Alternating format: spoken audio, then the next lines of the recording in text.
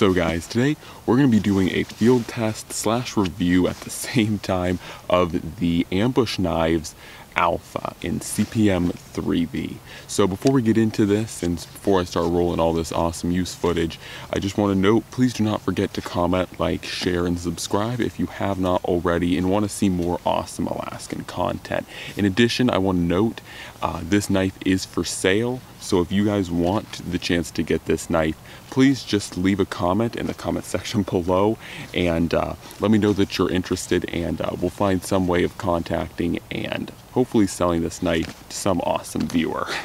This tree though.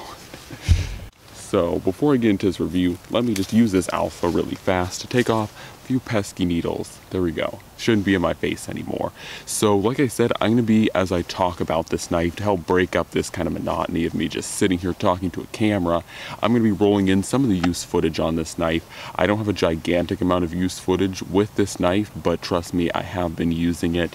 And I will note too, another thing I did is I've become really hooked on the carry method of Scout style. So this knife came with, and still does come with, for the person who gets this knife or wants to get it, it still does come with a normal belt loop, a Kydex belt loop. It's actually a pretty nice Kydex belt loop, but it sits like this and it'll sit the knife like this. I really don't like that system, and like I said, I'm kind of hooked on the Scout style system. I'm a little bit spoiled to it, so I actually retrofitted this with a tech lock so that I can carry it Scout style. So Scout style, for those who don't know, just means that the knife sits like this on my belt. Sorry, it sits like this on my belt as opposed to this.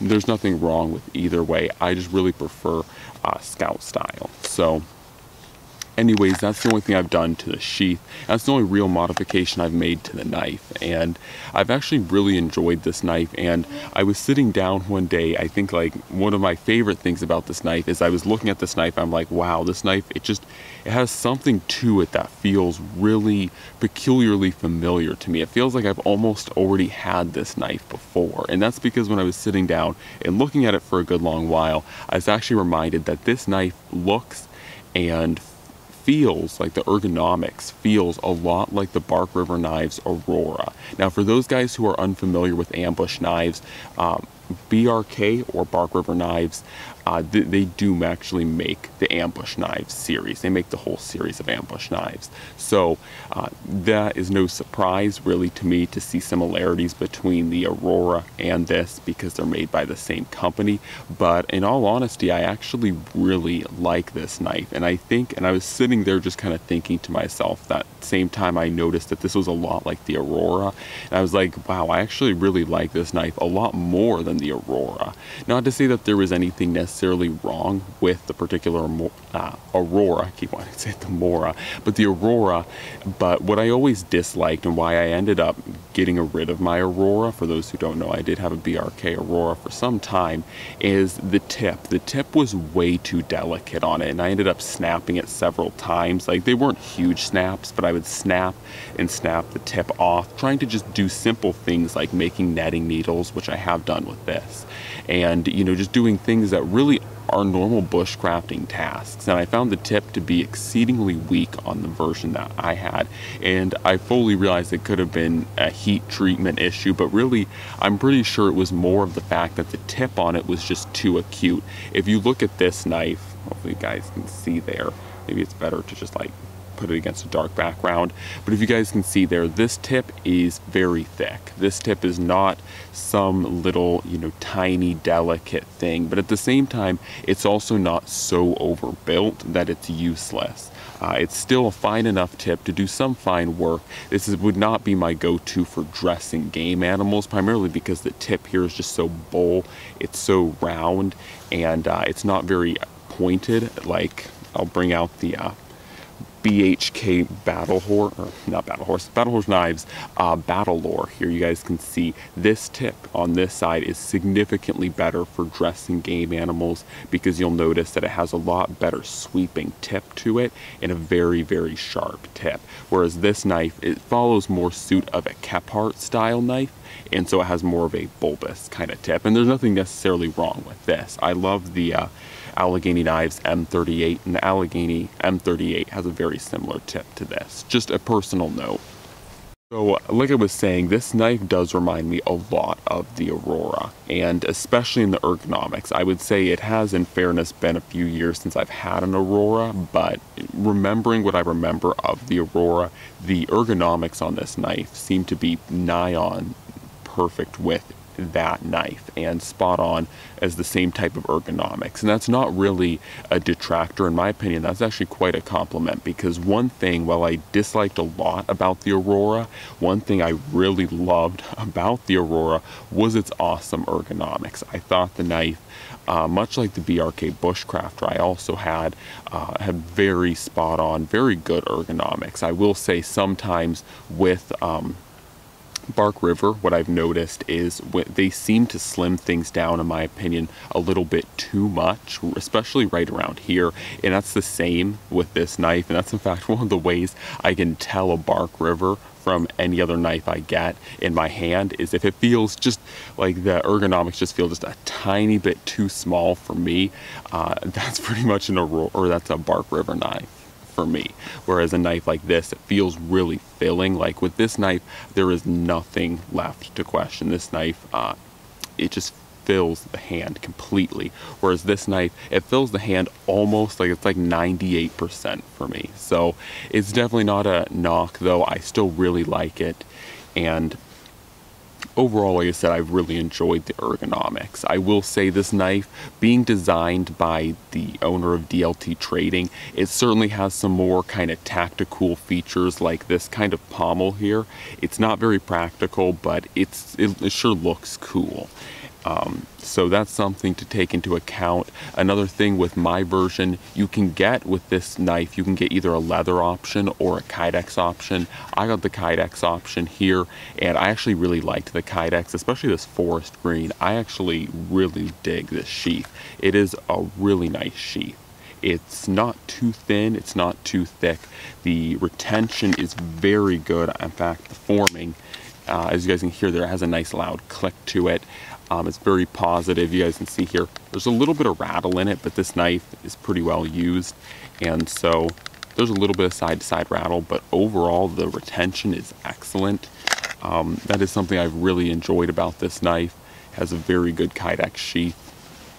Another thing, for being a general purpose or just all-purpose field knife or belt knife, I actually think it does quite a good job. The only thing I've really disliked about this knife is the fact that the spine, and this is once again another Bark River Knives kind of feature, the spine is not particularly sharp on this knife. So I don't have any readily accessible ferro rods to show you guys, or actually I think I do. My Exotech Nano Striker XL. I do have a ferro rod handy, but you guys can see here, hopefully, and then it goes making me a liar, just kidding. But you guys can see there, I mean, it throws sparks, but it reminds me a lot of a Bark River knife, just like a quintessential Bark River knife, in the fact that it'll throw sparks. Hopefully you guys saw that. It definitely threw a few sparks, but they were not hot. Here to show you guys as an example, once again, and this is just because I only have a handful of knives on me today, but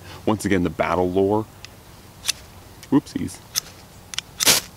You guys can see that. You could see that way different. This knife has been purposely ground. The spine has been sharpened on purpose for striking ferro rods, and so way different.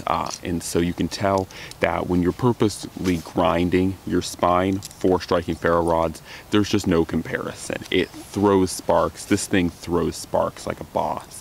Whereas this thing, I mean, it'll throw a few sparks, but it's nothing really to write home about. And you could start a fire with it, but once again, it's not really that great. So that is something that my one true criticism to it is, or my one true criticism to this knife is that. Now I will note quickly too why I'm selling it, and I'm not selling this knife because I dislike it. It's actually a really great knife, and my whole thing is, especially with selling gear to my viewers, I'm not going to sell you guys bad gear or gear that I don't personally like. I just don't really have a whole lot of need for a lot of field knives. If you guys have noticed, I've upped my field knife collection while decreasing my neck knife collection, and so I want to balance back and get a few more neck knives. So that's why I'm selling off this knife, is to help balance it back out, because I have a lot of belt knives now, but I don't really have a lot of neck knives, and so that's the primary reason I'm selling this, is just so I can get a neck knife and do more reviews slash balance out the collection once again. So that's the primary reason I'm selling this, and it's nothing really against this knife other than the fact that I just don't like how it strikes ferro rod, but that's really the only thing I have against it. Aside from that, I think this knife is actually a really good overall general purpose field belt knife, and I really think if you are contemplating getting a Bark River Knives Aurora versus if you guys are even thinking about an Ambush Knives Alpha, I would actually recommend the Alpha, because the Alpha is basically the same thing as the Aurora, but it takes like the Aurora handle but then puts a better blade on it. In my opinion, this is a far better blade than the Aurora ever had, and I think that's because the Aurora wanted to be a field knife, but at the same time it was like a weird hybrid between a skinning caping knife, but also it had aspirations to be a field knife. And what they didn't realize is with field knives, you're going to be beating these things. These are going to be slabs of steel, basically, in some instances, that you will be beating through logs. You're going to be making netting needles with these things. This is going to be the workhorse, and that's just what field knives or belt slash field knives are. So you can't really have this weak tipped kind of caping or dressing knife, and when you have a longer blade like this, it doesn't make a lot of sense to make it particularly good at field dressing, because it's just too big for field dressing. In all honesty, I dressed one squirrel with that Aurora and it was quite difficult, and so if I had to again, in all honesty, if I had to dress a game animal, I would just take something like my Mora Eldris and not even use this belt knife. So I mean, pretty much I would just run this, Ambush Alpha, as you guys can see here clearly, and a Mora Eldris. So that's basically what I would do. And so to make your belt knife really super capable at dressing game animals just isn't really that necessary, in my opinion. So anyways, guys, hopefully you've liked this review. Hopefully you've seen some of the use with this knife. It is very capable. I've batoned with it, made netting needles with it. As you guys can clearly see, it made a tri-stick with it, tried out some notches. It definitely does a great job at all of the above. It's a great field knife if you can overlook the fact that it doesn't really strike ferro rods, which I understand. Striking ferro rods off the back of your knife is not everyone's cup of tea. Not everyone likes to do that. So I'm not trying to say that this is what you need. You need to have a sharpened spine, because there's some people who are worried about cutting themselves on the sharpened spines. And, well, I don't necessarily see that as a realistic thing. It's never happened to me. If that is your worry, this knife is definitely not going to do that to you. Anyways, guys, that's all for now, and as always, I'm out.